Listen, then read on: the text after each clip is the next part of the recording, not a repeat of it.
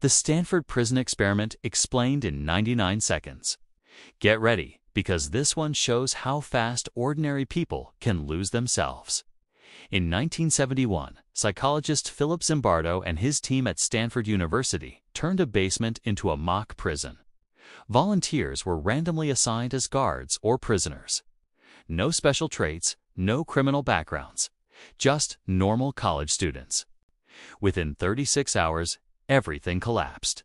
Guards began using psychological aggression. Prisoners broke down emotionally. The roles became so real that Zimbardo had to shut the entire study down after only 6 days, even though it was planned to run for 2 weeks. The power of the situation overwhelmed the personality of the participants. That is the key scientific finding.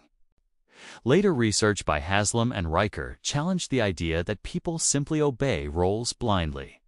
Their studies showed that extreme behavior comes from group identity, leadership influence, and the willingness to adopt an abusive system. In other words, context and social pressure fuel cruelty more than the uniform itself. The Stanford Prison Experiment remains one of the most famous and most criticized studies in psychology. But its lesson is clear. Environments shape behavior faster and harder than we want to admit. And under enough pressure, any of us can change in terrifying ways.